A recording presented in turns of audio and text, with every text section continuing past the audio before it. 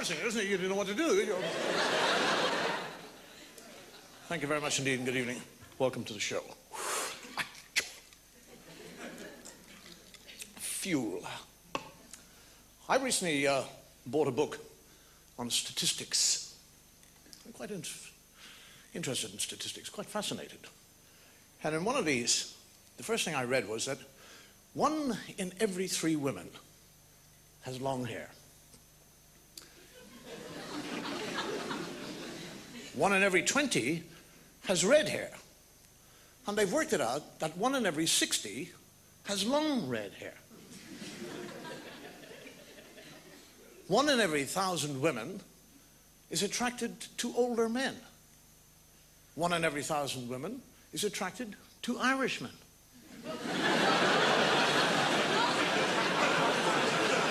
Which means that 1 in every 30 million women has long red hair and is attracted to an older Irishman.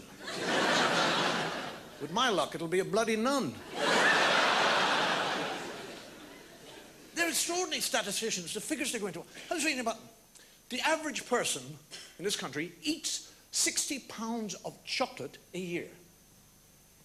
I don't eat chocolate. So that means some greedy bastard is out there eating 120 pounds. I read because of nicotine and carbon monoxide mixing together, drivers who smoke are 4 times more likely to have a crash than people who don't smoke. And what I say, keep those off the road and let us drunks drive in safety.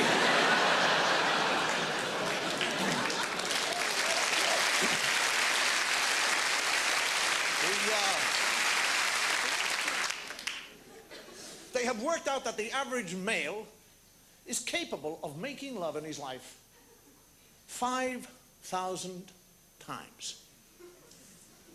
Your eyes lit up there, madam. She's nudging him, going, what the fuck are you?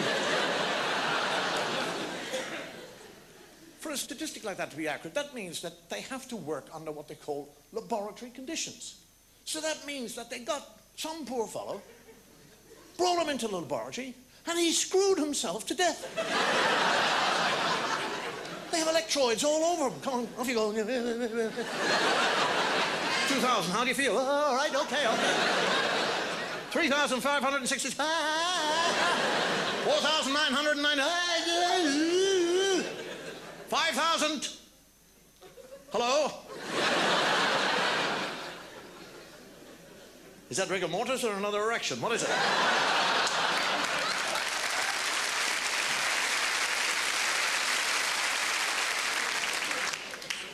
Some statistician has actually worked out that the average person on an 8-hour flight on an aeroplane farts 14 times.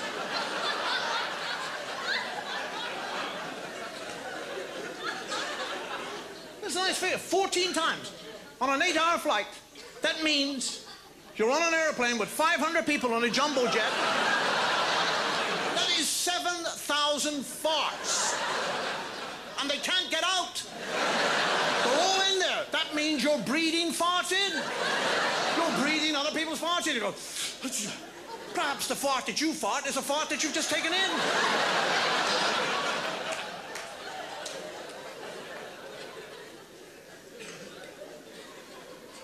Getting away from statistics, I read recently that women who have silicone implants to the breast at high altitudes can blow up. They can explode sitting on an airplane. I get on an airplane now. I won't go near anybody who's got big tits. Can you imagine sitting beside somebody with and suddenly, boom! A high-velocity nipple hits your head.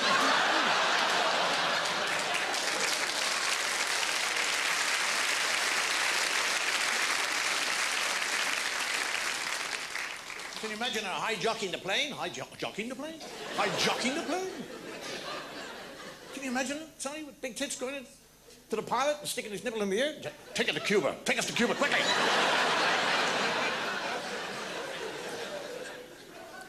The world is a lunatic. It's a lunatic place.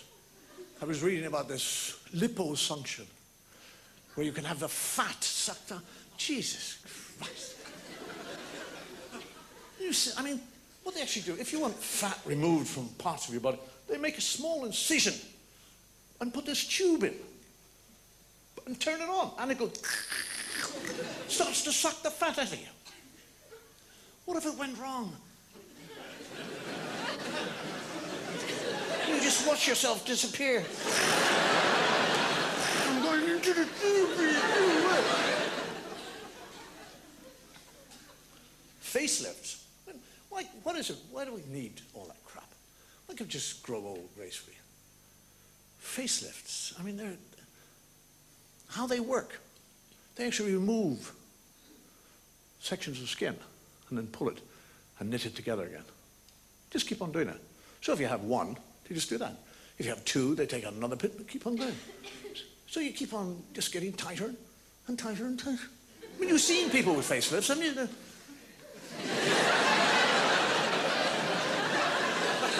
Worst audience in the world. You tell them a good gag and they go,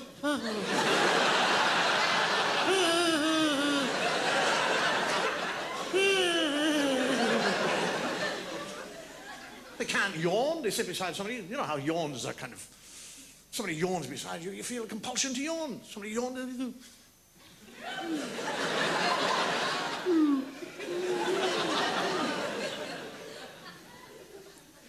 Imagine them having an orgasm. Lying there. Oh. Oh, yes, yes, yes, yes, yes, oh, yes, good. Imagine if they get a cold and have a sneeze. Find you! Bloody faces all over there. What's the matter?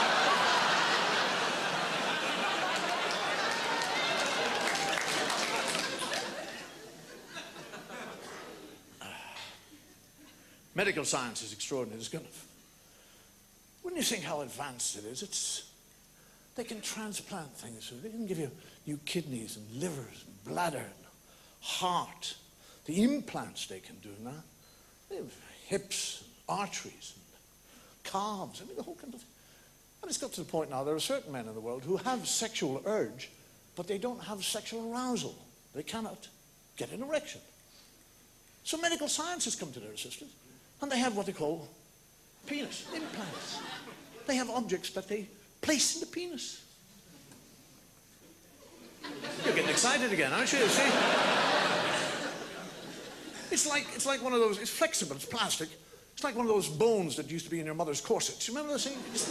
And what they actually do, they place it in, and there it is. So you have an erection all the time.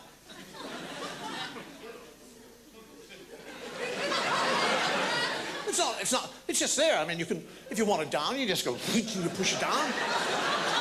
And if you want it up, you go, up and down. It's a bit like She Loves Me, She Loves Me Not, She Loves Me.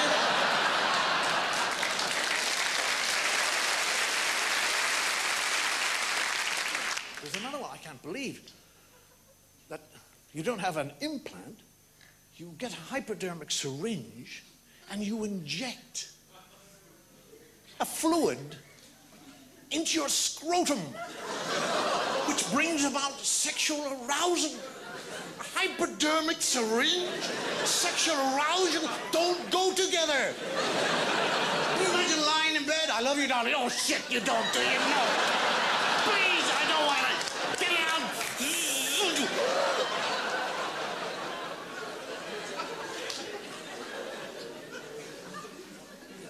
The most simple one is actually what they call an inflatable one. It's an inflatable tube, which they place into your penis.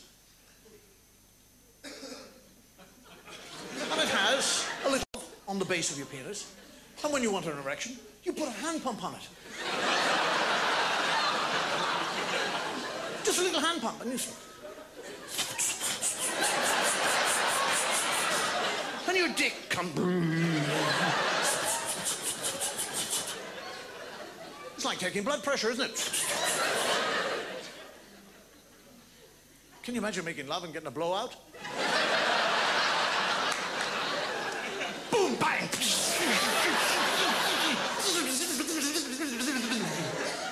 Where's it gone?